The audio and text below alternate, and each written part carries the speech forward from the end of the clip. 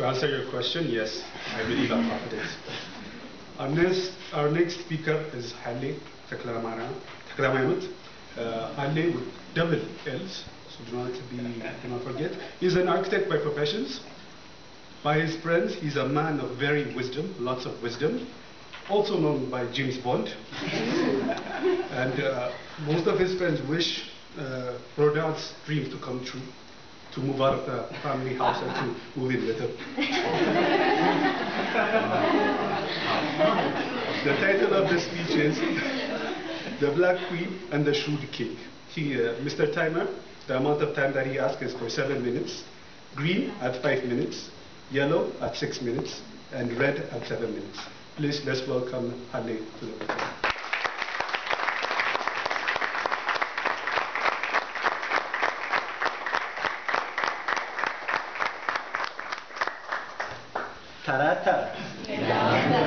Oh, I see most of you have not forgotten our childhood ways. But if some of you have forgotten, this is what we say when we tell stories to children here in Ethiopia. But I'm not here today to tell you tarots, or I'm here today to tell you about storytelling traditions in our country. I'm here today to tell you about a legend. Mr. Toastmaster of the afternoon, ladies and gentlemen, the legend begins with the rise of an empire in the Horn of Africa.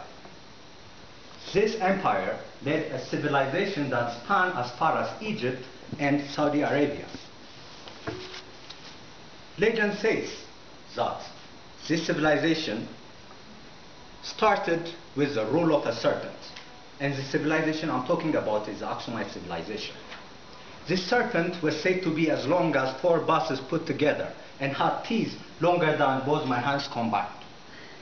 The people of Aksum had to supply it with a goat every day and a virgin girl on holidays, or else it would terrorize their land.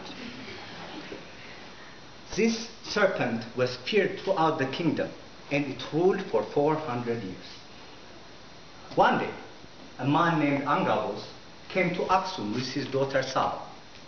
He made a deal with the king of Aksum to crown his daughter queen if he kills the serpent. Thinking it was impossible, the king agreed. Then immediately Angabos took his sword and killed the serpent to crown his daughter queen. Soon after, Angabos fell very sick and he died. With him out of the picture, the king of Aksum, along with his family, denied Saba the throne and the right to rule.